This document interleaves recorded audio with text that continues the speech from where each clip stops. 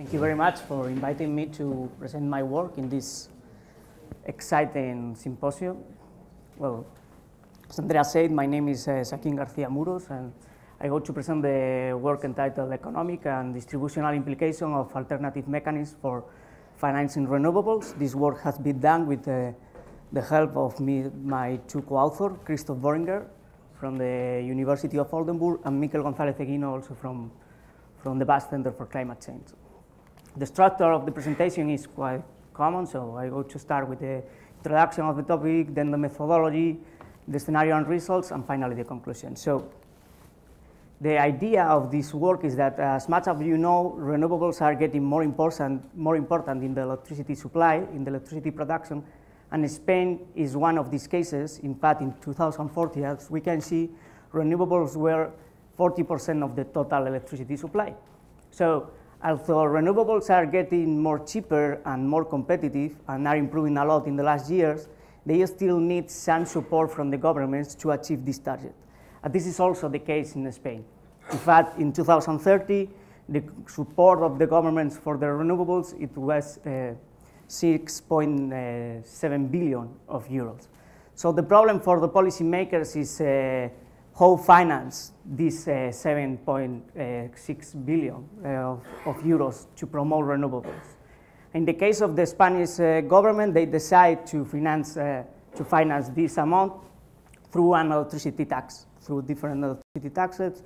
First was feed-in tariffs, and now it's more general electricity taxes. So the next question is, if we go to the society, who is really paying for these electricity taxes or electricity surcharges? Or in other way, who bears the burden of greening electricity? So here we have the electricity expenditure by income group. One, it will be the poorest income households, and 20, it will be the richest households. So here we can see how there is a gap between the poorest household and the richest households in terms of their expenditure of electricity.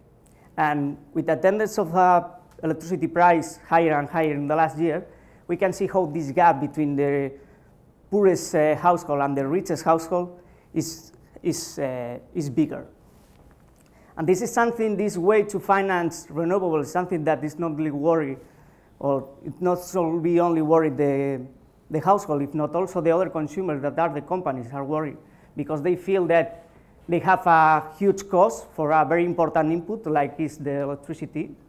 So in fact, they say the Spanish Employers Organization has proposed that the electricity cost not related to the cost of the supply should be financed from other tax sources. So the idea of this work is try to find alternative ways to finance renewables and solve these both problems, or at least the distributional issue. So the methodology, when we do distributional analysis, we normally use micro models or demand model, in our case an AIDS model. And I have to say that this makes sense because these models normally are done with surveys with a lot of data. In our case, for example, we use the household budget survey with take into account 20,000 households per year. So in this way, you can capture the behavior of the households and provide a realistic picture of the substitution of these households. But the bad side, because normally there is a bad side in the models, is that we are only focusing one side of the economy. We are only focusing this in a household level in this case. And sometimes with these micro models, it's quite difficult to analyze macro policies, as is this case. On the other side, macro models like CG modeling analyze the economy as a whole. So through these models, we can analyze macro scenarios and macro policies, and also see what happened in a sectoral level and an efficiency point of view. But the bad side in this model is that normally they only use one representative household. So through these models, we cannot do this distributional analysis. So the idea here is, in our approach, is combine these two methodologies through a hard link, where we introduce the policy in the macro model, the CG change the prices, these prices change the behavior of the consumers, and this chain of the consumption change again the prices in the macro model. So we do that in a iterative way, until we have a new equilibrium, and we have the both sides, the macro model, with the macro and sectoral effects, and in the other side we have the macro model, the micro model, with the distributional impacts. So the scenario that we have simulated is if we will be the policy makers and we have the companies saying us and the industries, we have a huge cost with this electricity tax, so and the government believe this lobby and they are worried about the competitiveness losses of these sectors, and they say, well, I keep the electricity tax to finance renewables, but now I go to introduce exemption in the industries, exemption in the producers. On the other side, the government could say, well, it's true that it's quite regressive, this way to finance renewables, no? So I keep this way to finance renewables through electricity tax, but I go to introduce exemption on the household level. And finally, we say, well, why we should finance renewables through an electricity tax when we can use other taxes or other sources? And we simulate 3 different sources, which are the value-added tax, the oil taxes, a fuel tax, and also transfers, which will be, it's not exactly, but it's a proxy of income taxes and transfers from the government to from the household to the government. So the first impact that we want to see is the distributional impacts, what's happened in the welfare of the household per income group. So here we can see how when you introduce exemption of the producers, the household will pay for this renewable promotion. Thus the welfare impacts will increase in the lowest income household, increasing the regressive of the electricity tax. On the other side, if we decide introduce exemption of the household level, we increase the progressive of these measures with welfare impacts, with positive welfare impacts in the lowest income household.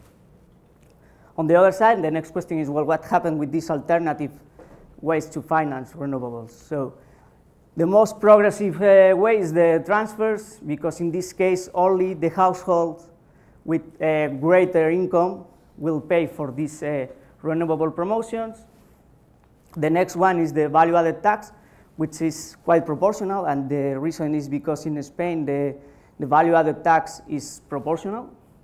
And finally, the fuel tax, which is proportional and affect more the welfare of the middle class. This is mainly because the reason is the consumption pattern of the middle class. We can say that if you are very poor, you have no car, so you are not affected by the fuel tax.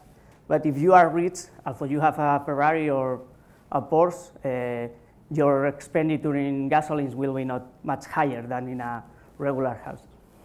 On the other side, we want to see from the company side, from the industrial side, the output when we introduce this scenario, and we want to focus in 2 sectors that are the both sectors more affected by this type of policy, which is the electricity sector and the energy intensity sector.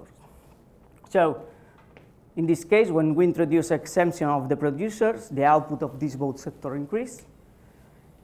On the other side, when we introduce exemption of the household, the electricity output increase, because now the household will be increase their consumption in electricity, but the energy intensity sectors, the output will decrease, which is normal because now they are more affected. They bear the cost of the renewable promotion. In the other scenarios, we can see how the effect is more similar to the exemption on the producers, because if you think this scenario are only affecting the household level, so we can say that in this alternative scenario, the producer, the industries are already exempt to pay these taxes. So this is because the effect is similar. And finally, I want to show you the last result, that is that maybe from the government side, we are not only worried about the income distribution, if not maybe we are worried about some possible vulnerable household or household that we think that can be a pool of voters, that for example, old people, single people, with retired people, or also single children, monoparental families. So here we can see how the all families, the all households are more affected by the exemption of the producers because they expend a greater proportion of their income in electricity. So they will be more affected by this way to finance renewables, and also single parent families, because these families are normally in a very low income groups. With the others alternative, when we introduce transfers, there are huge benefits for this type of households, because they are not donors or transfers for the government. If not, they receive transfer for the government. And in the other case, depends a lot of the consumption of this different type of household. So just to conclude, we can say that, well, this is not really new, but it's good seeing data that promotion renewables through electricity taxes is regressive. Also, we can see that exemption on producers or exemption on households, there are trade-offs between protecting sectoral output effects and protecting low-income households. And finally, we can see that there are possible benefits in the both sides when we introduce alternative measures to finance renewables. So this is the main idea in this presentation. So thank you very much for your attention. This is our group, or a small group at BC3. Chris is not here, but yeah, he should be. Okay, excellent. Thanks a lot.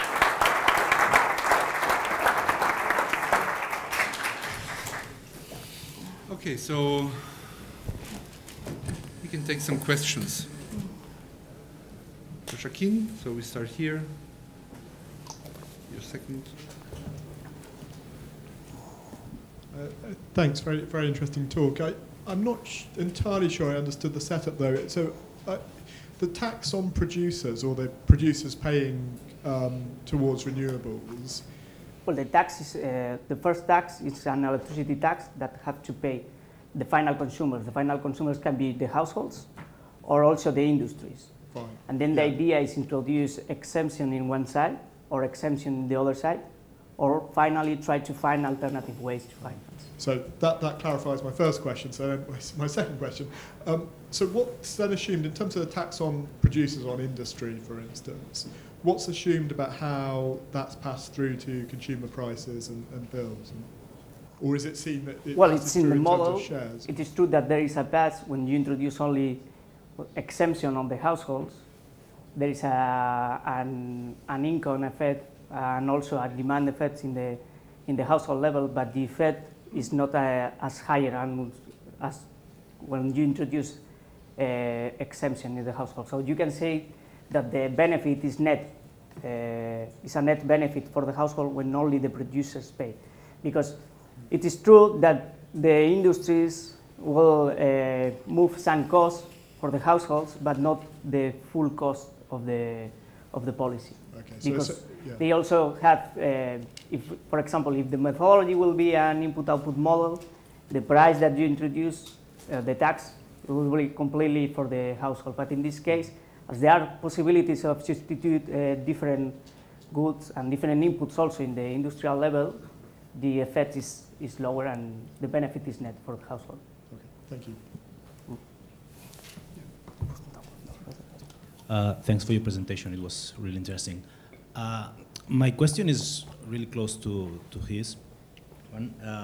It's about the cost pass-through effect, no? Since you may have this surge in the electricity, for instance, they may pass through the cost to the consumers, and how do you deal with that? But my question is not that. My question is that we know from the, well, my general question would be how your results can be comparable to those of carbon taxes or carbon prices. For instance, in the UTS, we know that there's a carbon price that actually the energy-intense industries get free allowances, so they are subsidized. They have an exemption on the carbon price, and we know that the electricity producers are passing through the opportunity cost of that price that they don't have to face. So my question is, to what extent your results are also or could be, or if we could say the same if we had a carbon tax or a carbon price in this setting. And that if you introduce a higher carbon tax. Yeah. Well, no. Yeah. So the problem is that now, in the moment that you have now, the CO2 price is very low. Yep. So I don't think that if you have or not having this CO2 price, it will affect a lot of the results. If you're asking if maybe in the future the CO2 tax would be much, much higher, even if we can say 20 euros per ton of CO2 or 25, I think that the results can be different. The results can be different in the way that probably the electricity price also will be higher, but will be different in the way that the regressive effect probably will be much higher, because you are increasing more and more one commodity that normally is consumed more by the low-income households. So this is the main idea here, that you have to take into account the low-income households when you introduce different measures to promote, in this case, renewables, or to protect or to fight against the climate change, like the CO2 case. Actually, my question relates very well to that one, to yours. I think I understood your question in a way that you would have the same problem if you have a CO2 price at the end.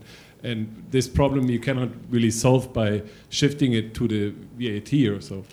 So then the question is, shouldn't one solve energy-related policy issues with energy policies and social policy issues with social policies, and just compensate low-income houses by complementary social policies, and not therefore changing the energy policies as you propose? Well, I agree with your point about this idea that, well, in one side you have the energy policy, and in the other side you have the social policies. But this exercise is just to see that, to see the distributional effects, the social effects of energy policies. Because if you not take into account this part, it's a really rare thing that the people go to support an energy transition or except if they are compensated by adequate social policies. Sure. Yeah.